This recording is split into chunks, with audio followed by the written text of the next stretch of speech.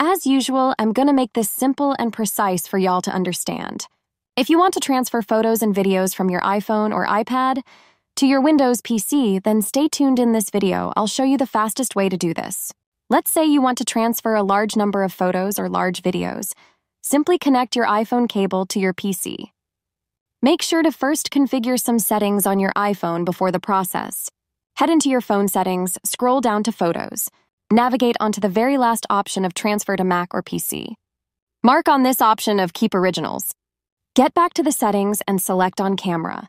Click on Formats, and here you can choose between two image formats that the iPhone uses to take pictures. The first one is High Efficiency. Then the pictures have the file extension .hef alternatively. You can choose Most Compatible. In this case, the photos are taken in JPEG format for those photos which are located on the iPhone.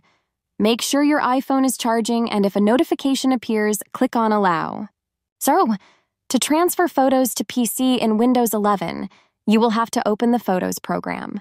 To transfer all photos, simply tap right here to select all.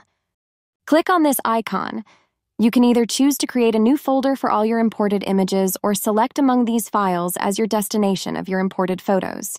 Tap on Import, and your photos will get imported to your PC successfully. That's how easy it is to import photos from your iPhone to Windows 11 PC.